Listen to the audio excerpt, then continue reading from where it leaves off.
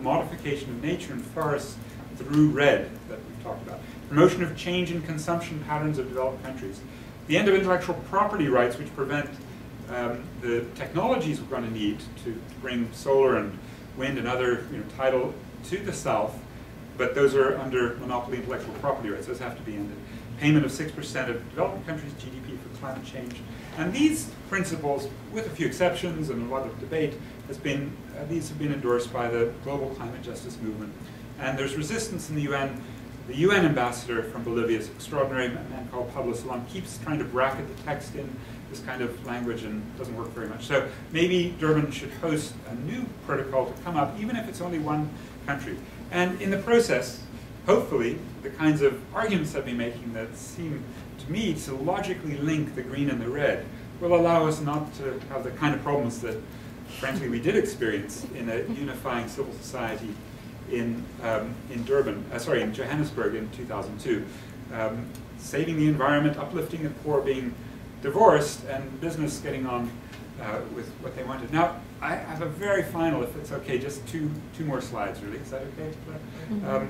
Because this seems quixotic, right? This seems so difficult for a few climate justice activists, a few courageous, heroic leaders, Evo Morales and Pablo Salom. Some of your own Canadians, Avi Lewis, Naomi Klein have put out some of the best material. And I mentioned Tony and his team and Maud. But this is a tough battle, right? Is there any example, and if we're talking lessons from Africa and indeed South Africa, I think this should give us some lessons about how to do something remarkable. I don't think since 1994 there's been a single campaign or movement that can claim to have saved millions of lives in the way that the Treatment Action Campaign got access to antiretroviral medicines to fight AIDS. In a period like, if I said this to you 10 years ago in this room, you'd have said, no way! Those medicines cost $10,000 a year. The big pharma corps have it locked up. The World Trade Organization is going to absolutely stop you from making generic versions. You're not going to get these medicines out to people. That's not enough money, and those people are not considered worth it for the world elites. And here's one of them, Gugu Dlamini from Durban, who went out to do AIDS education in Umlazi, one of the big townships, and was stoned to death because stigmatization was so serious that Gugu Dlamini was seen as a witch. And so the whole psychological sensibility in which AIDS couldn't be talked, Mandela himself said, we don't talk about that. So this was an exceptional victory to go from $10,000 to $15,000 annual costs to have a Medicines Act under Mandela beat up by the State Department in the US and Al Gore, right, the great climate, Al Gore, he said, I want a full court press. This is in the State Department rhetoric that they even presented to Congress against Mandela and the Medicines Act, because basically they didn't want their US companies to have their pharmaceutical patents taken away and generalized. So a treatment action campaign formed. Gugu Dlamini died as one of the great herons of that struggle. Al Gore ran for president in middle of '99. He was campaigning not far from here in New Hampshire, the place they usually make their first sort of primary. And suddenly, the allies from New Hampshire, from New York, Philadelphia, they started coming up there with signs that they put behind Al Gore's head. I wish I had one to show you, that said, Al Gore's greed kills African babies. And he kept seeing these activists whenever he went in mid-'99. July, and he went to August, he went to Nashville, he saw them in Nashville, Tennessee, and he saw them all over. And by early September, though he was getting a lot of money, $2.3 million according to the Federal Election Commission, from Big Pharma, a lot of money for his campaign, the damage done to him by these signs everywhere he went, by these activists, weighted above that at some point in September of '99, and he said, uncle, and he said, okay, I will not do the full court press. You can do your generic drugs. And then Clinton did the same at the WTO protests. He needed credibility. But AIDS dissidents emerged, and in 2000, again in Durban, the big AIDS conference included President Mbeki saying, no, HIV/AIDS, no connection. AIDS medicine's toxic. CIA plot, big pharma plot. So there was a big problem, big struggle against both Mbeki and the health minister, Manto Chabalala Msimang. Some of it took place in Toronto, a big famous AIDS conference 2004. But the pharmaceutical manufacturers jumped into the fray, and they filed a lawsuit against, it was called PMSA versus Mandela. Yeah, dumb. And the Wall Street Journal said, you guys are really dumb, sue Mother Teresa next. It's just crazy. But they went ahead, but then there was protests from Médecins Sans Frontières, and the Treatment Action Campaign began importing these medicines illegally into South Africa from Thailand and Brazil and India, and actually then the pharmaceutical manufacturers withdrew the lawsuit. And then a constitutional court agreement in 2001 said nevirapine, which prevents transmissions from mother to children, that has to be given. Come on, Becky, give that medicine. And so that was a big breakthrough. And then in 2002, those critiques got stronger and stronger. In 2003, the ANC agreed internally, this has gone too far, we've got to change. And by 2004, they started producing generics. By 2010, about 800,000 people were getting AIDS medicines that used to cost $10,000 per person per year. Now they're getting it free. There are threats, fiscal conservatism, Barack Obama's flatlining and even cutting the presidential program PEPFAR. But the conclusion of this little rah-rah about how you can take on global capital, and you can take on big governments that don't seem to care, and you can take on that whole idea, which is so profound in capitalism, of intellectual property rights, and you can win, gives me 5 lessons. Commoning, right, is the sort of strategic orientation of a politics that's aware of these huge income inequalities and the need to start sharing our resources. Decommodifying, making those medicines, making water, making at least a little bit of electricity for ordinary people free. De-stratifying, so that it's not, as in so many things in life, your class or other attributes that give you access, but you're part of a human family. And a deglobalization of capital so that we don't really have to buy these medicines we've learned from New Jersey or Switzerland. We can actually make them in Midrand, South Africa, or Kampala, Uganda, or Harare, Zimbabwe.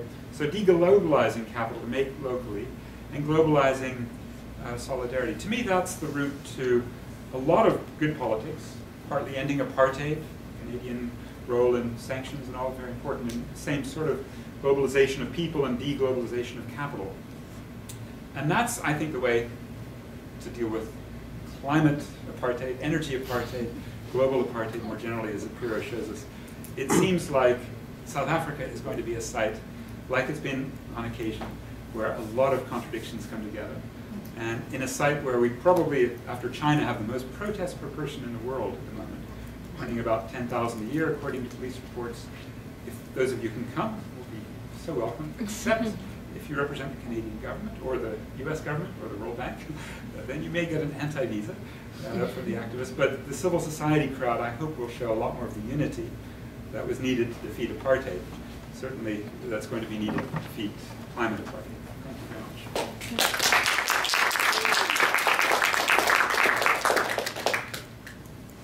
Many thanks, Patrick. We're open for questions. Great.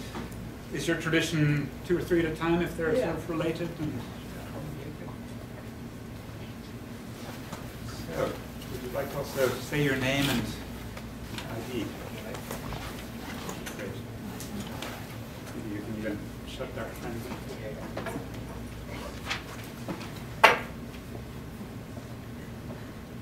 Maybe we'll start things off a bit with, can you talk a bit about the climate justice movement? What it entails, particularly in the African continent? Is it a few activists here and there? Are they well-established NGOs, academics? What? Turn that back. Oh, sorry.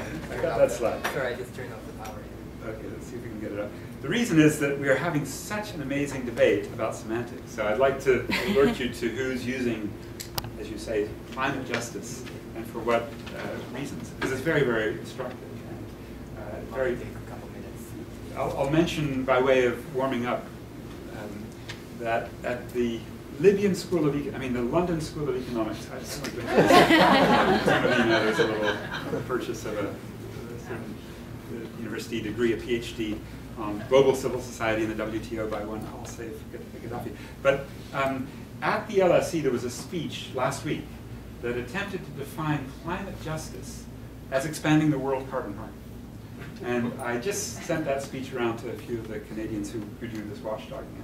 those of you who didn't get it, you should know about it. I'll tell you who did it in just a moment. But the tradition of CJ, I think, can be traced to anti-racist work in the South in the US as part of the emergence of environmental justice more generally. And the sort of sense, as they were already thinking about the toxics in their neighborhood, that it wasn't about NIMBY, not my backyard, it's about whether we should be producing toxins. And greenhouse gases were beginning to become aware. I mean, we know about greenhouse gases for about a century, that they're going to warm up, but we didn't take it all that seriously until James Hansen, the great scientist from NASA, had some famous testimony in 1988. So I began to pick up from, particularly if you're academics here, Robert Bullard's work in Atlanta. Then I think there was a bit of ad hoc activism in the 90s through the Kyoto Protocol, but I would point out particularly Acción Ecológica beginning to theorize out of Ecuador with some of the women there who are exceptional, Yvonne Yanez, Esperanza Martinez, and Joan Martinez Allier. Some of you who are academics who work on ecological economics may know that name, Joan Martinez Allier. And they were developing climate debt, ecological debt ideas. Some in the 2000s turned these into technicist questions of who owes what. Some of them were inspired by, do you know the name John Rawls, the old Harvard liberal who thought about equity and sharing, about who's produced more GHGs and who should pay the costs, and how can you contract on the GHGs and converge so that China can also industrialize. So there's some technicist work. It's now taking the form of a greenhouse development right advocacy, and some major agencies and church groups have gotten behind that, but I find that a little abstracted from the real political economy of struggle. A Durban group for climate justice emerged actually, ironically, just as we were getting in our Center for Civil Society, our program up and running, and it was because of Sajida Khan that all these people came to Durban and said, what is this CDM, what is this carbon trading? We've got to start opposing that. That's been the most coherent network of technical and grassroots people mostly concerned with whether you can solve a problem of the market, the biggest one, climate crisis, through market solutions, and the answer being no. Global justice and radical environmentalists came together finally in a coherent way, I think, in Bali in 2007 with the COP there.